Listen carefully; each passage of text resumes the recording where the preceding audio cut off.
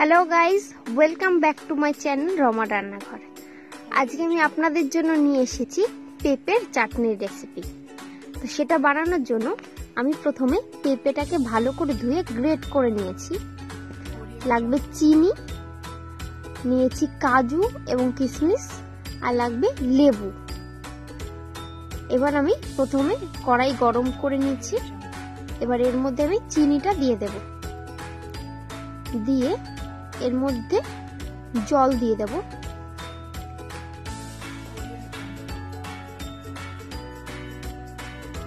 কিছুটা জল দিয়ে দিচ্ছি, 2 কাপ মতন জল দিতে হবে।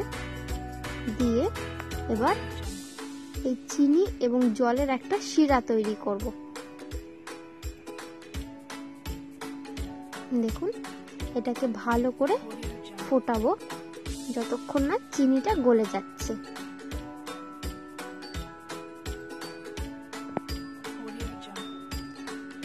এবার এটাকে কিছুক্ষণ ফুটতে দেব। দেখুন, চিনিটা গলে গেছে এবং এটা ফুটে গেছে। এবার আমি এর মধ্যে গ্রেট করা পেঁপেটা দিয়ে দেব।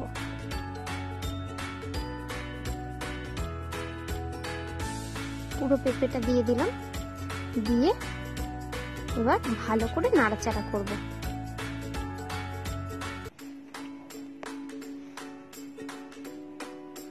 ভালো করে মিশিয়ে দিলাম। দিয়ে এবার এটাকে এইভাবে 3 থেকে 4 মিনিট রান্না হতে দেব।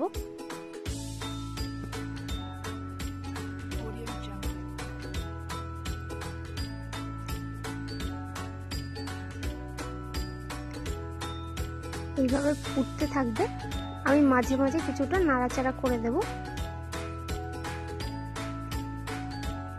দেখুন, পেঁপেটা কিন্তু নরম হয়ে গেছে।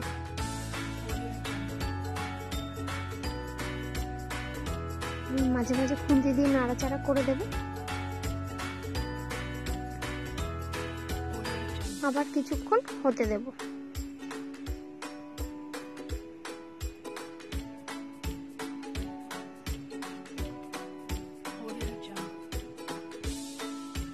এবার এর মধ্যে আমি কাজু কিশমিশ গুলো দিয়ে দেব।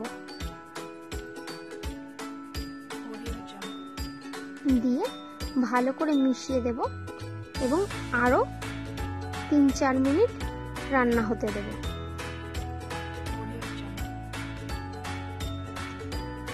এইভাবে আমি একটু ভালো করে নাড়াচাড়া করব।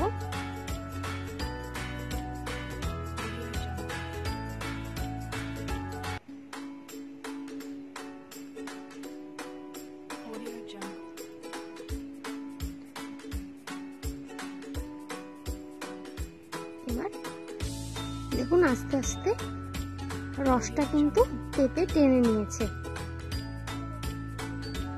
এবার আমি এর মধ্যে কিছুটা লেবুর রস দিয়ে দেব। যে লেবুটা নিয়েছিলাম, পুরো লেবুটা দিতে লাগবে না, সামান্য পরিমাণ রস দিয়ে দেব। বেশি দেবেন না, বেশি দিলে কিন্তু টক হয়ে যাবে। সামান্য পরিমাণ দিতে হবে। দিয়ে এবার এটাকে আমি ভালো করে মিশিয়ে দেব।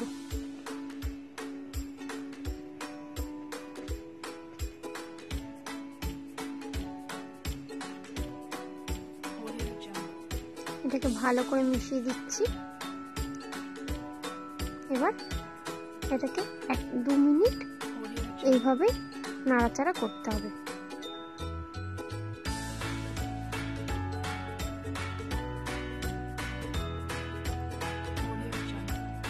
তো দেখুন, এটা কিন্তু প্রায় হয়ে এসেছে।